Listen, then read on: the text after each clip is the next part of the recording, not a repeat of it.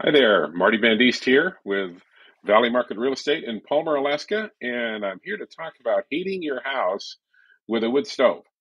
But before I get started, I'd like to just say if you want to hear more about our company, Valley Market Real Estate, just go to valleymarket.com, click on the contact tab, and you can see all the different people we have in our office. Every single one of them would be happy to help you. Read the bio below them.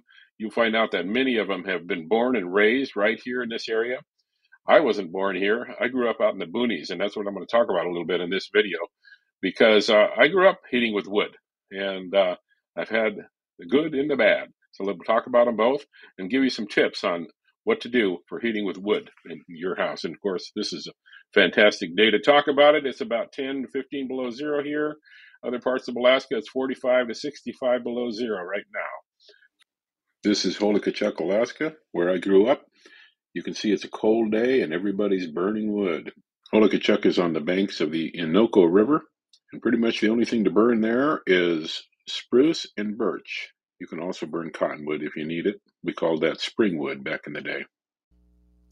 This is my grandmother, Dorothy Noren, standing in front of the woodpile. My dad hauled all that wood in by dog team. He said we burned between 12 and 15 cords a winter. Notice that is pretty much all green birch. And that's my first tip. If possible, dry your wood for one whole year before using it. You need to get the moisture out of it. But we didn't have that luxury back in the day. This is my brother Jay in front of his woodshed. And this is the way you're supposed to keep wood. So you can see that he has a good stack of wood. It's already split, dries much faster that way. Sorry you can't hear him. This is from a market memo that he did last winter, I guess. Must have been snowing hard. If you can keep your wood under cover, already split, you'll get a lot more heat out of it, and you will have fewer stack fires because it'll create less creosote. This is a stack fire in my other brother's house, Mark's house. Picture was just taken last week. Classic stack fire. But he does this almost every week because he's designed his system for it. That stovepipe is a well casing that runs all the way up from his wood stove, which is 28 feet below the peak, and goes through his roof in a very safe manner. Most people will not like that.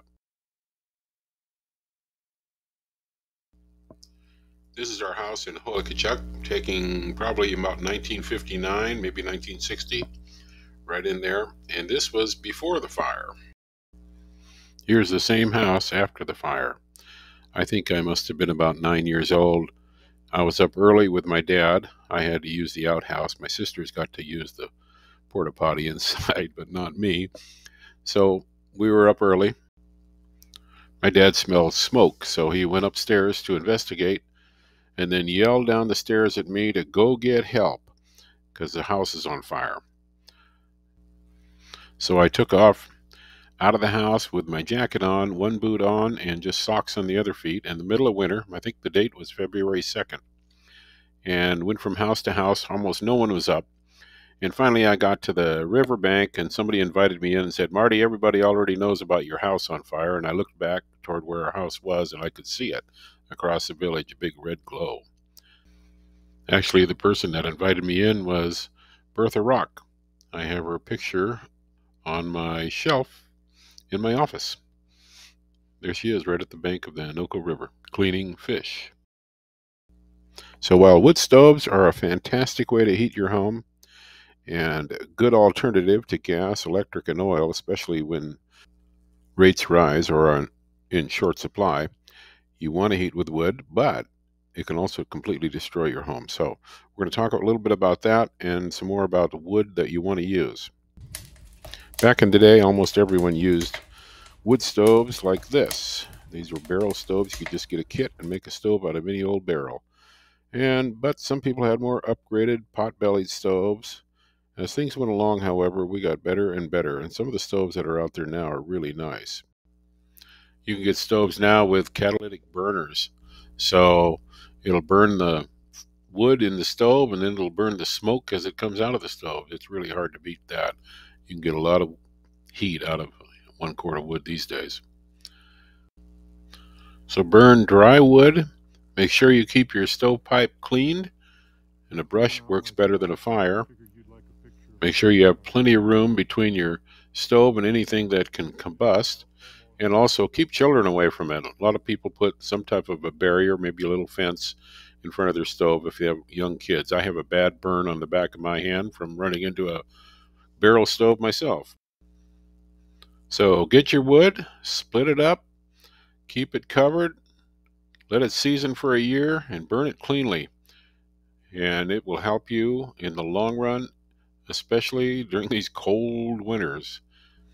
Oh, and don't bother looking for Holikachuk on the Innoko River. It isn't there anymore. So my old hometown moved to the Yukon River, as you can see here. This is Grayling.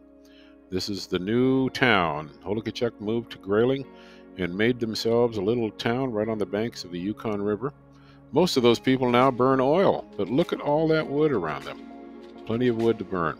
So call us here at Valley Market Real Estate. We will help you out. Just go to valleymarket.com, click on the team.